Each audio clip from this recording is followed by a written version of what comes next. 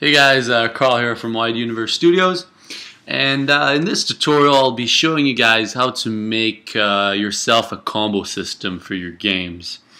So I have a project that I started here, and all it is I have my spawner here, and it spawns this critter, and this right here displays my score. So I have one attribute, which is my score, and it's an integer. Now I'm gonna make another one, which I'm gonna make an integer as well, and I'm gonna be calling this combo count, like so. Then I'm gonna go back in here and I'm gonna show you my critter. All it is doing is it's moving. It has a random rotation, and right here it destroys itself on its own after 2 seconds, as well as if the mouse position is inside. So let's say if it's sliced, it will add 1 to the score. Now what we're gonna add here is another change attribute, and we're gonna do game combo count to game combo count plus 1. So every time you kill one of these critters, it's gonna count for your combo. Next, we're going to make another attribute, and we're going to call this the combo spawner. Go in here, make this a blue, and we're going to make a rule, and we'll say when attribute game combo count is greater than or equal to 1, I'm going to grab a timer. I'm going to go with 0.5 seconds here. Could be anything you want, but this is the time. Every 0.5 seconds it'll be restarting your combo count. Alright, so next I'm going to grab another rule, and I'm going to say if attribute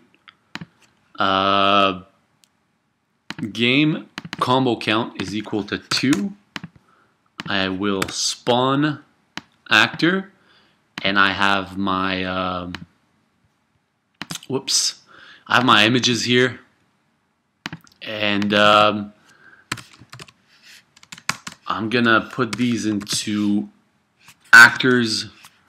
So combo 2, and then combo 3, 4, and then I'll have 5 plus.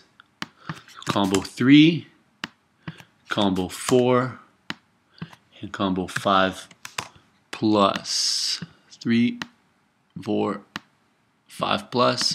I'm going to go in these, and I'm going to say behavior. I'm going to put a timer after 0.5 seconds. We'll destroy. Whoops. I'm going to copy this rule, and I'm going to put it in all my timers, I mean my combos. And now these, you can make them start small and get bigger or go off screen. You could also recycle these, but I'm not going to get into that. Okay, going to go back in my combo spawner, and here when game combo count is equal to 2, I will spawn combo 2, and in here you can add a sound if you'd like. Just use a play sound behavior and put it in there. Now I'm going to close this, call this 2, and I'm going to put that right under there, and we'll call this 3. And when combo count is equal to 3, we shall spawn combo 3, and something I want to add here, we want to put the position, we'll put that in the middle, and which not sure what the middle is now with these dimensions, but we'll go by 320 by 160. I'll say that's the center. 320 by 160, and again 320 by 160. We're gonna make this 4, When combo count is equal to 4, spawn combo 4. We're going to copy this one more time. And this will be 5 plus. So when it's greater than or equal to 5, we will spawn combo 5 plus. Now we'll grab a change attribute. We'll put that in there. And we will say every 0.5 seconds, change combo count to 0. So it'll reset the combo count every 0.5 seconds.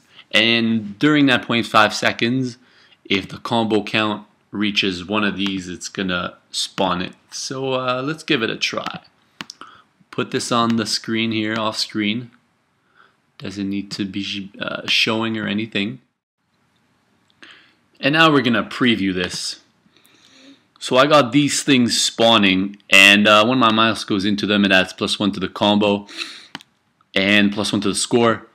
And in 0.5 seconds, if I can get my mouse into 3, it'll spawn 3 combo, and if I get my mouse into 2, it'll spawn 2 combo.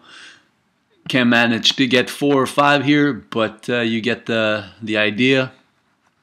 And I'll be posting this template on my website and in the description section down below. My website is wideuniversestudios.com, and I hope this video helped you guys. So best of luck with your projects, and later.